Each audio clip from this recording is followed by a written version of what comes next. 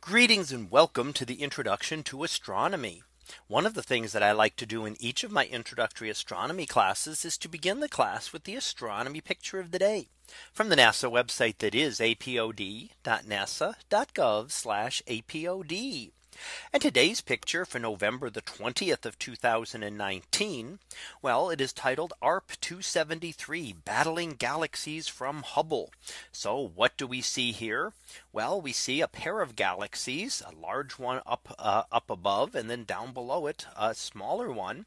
And if we consider these from the perspective of spiral galaxies, they seem to be a bit distorted and deformed.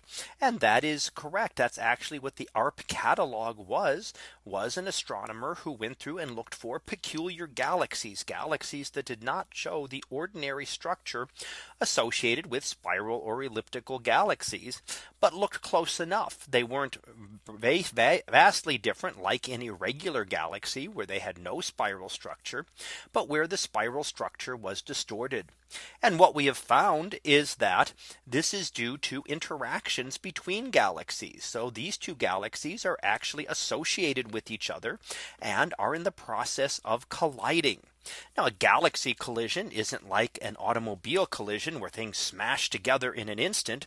Galaxy collisions can take 100 million years to actually collide. So they will slowly pass through one another. Stars just passing by, never colliding. Gas clouds colliding, and you can see that towards the top of the large galaxy where there has been some interaction and a lot of bright blue stars. When the gas clouds collide, that enhances the star formation. So far more stars forming, and therefore more distinct blue color that we see here. So that will happen. And then in the long run, the two galaxies will eventually combine into a single galaxy and will calm back down. So the disturbed state that we see for a peculiar galaxy like these only lasts a short period of time during the collision. After 1 billion years or so, they will settle back down and look just like an ordinary galaxy. Now, we not only see those galaxies in this image, but you also see a number of stars. Here's a few of them noted.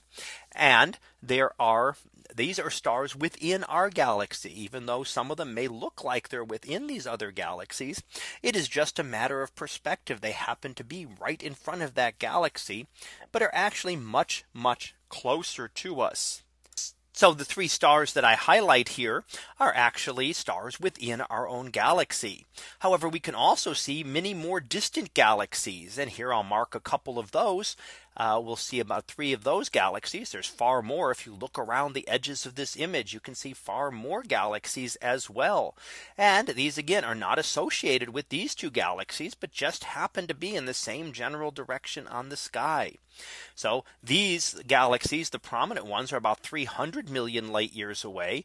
The fainter ones could be several times as far away as that. And of course, the stars themselves might only be a few hundred or thousand light years away and within our own galaxy. So within one image, we get to see all those different distances represented as everything that just happens to be in this one direction on the sky. So that was our picture of the day for November the 20th of 2019. It was titled ARP 273 Battling Galaxies from Hubble. We'll be back again tomorrow for the next picture. So until then, have a great day, everyone, and I will see you in class.